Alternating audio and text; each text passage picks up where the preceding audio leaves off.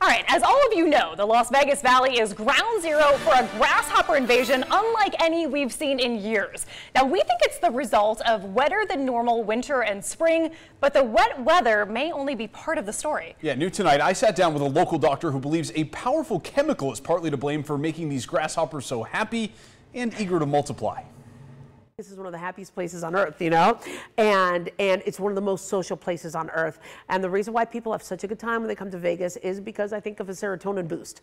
Serotonin, aka the happy chemical, is a neurotransmitter naturally produced by people.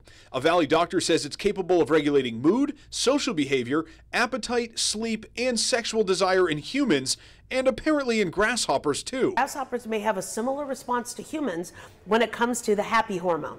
Dr. Daliah points to a 2009 study from Oxford and Cambridge universities that found serotonin levels were 3 times higher in grasshoppers who were swarming as opposed to solitary, less sociable ones. That serotonin makes a solitary grasshopper become more gregarious and more social. It really mimics and parallels what humans do.